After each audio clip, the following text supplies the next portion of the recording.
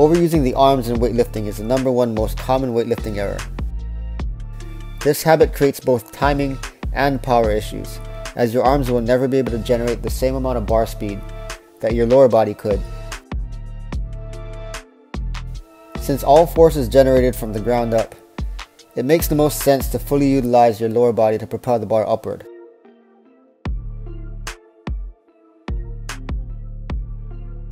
The added load actually requires you to be even more sound in your technique, as mistakes become magnified.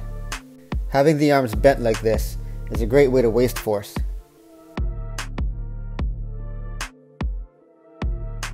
But this mistake is fixable. If you're guilty of being an arm puller, strip the weights down to an empty bar and practice a jump shrug, which is basically a squat jump while holding the bar with locked elbows. This move reminds you of how it feels to jump using the legs and hips instead of the arms. Slowly progress the weight and then practice that same movement without your toes leaving the ground.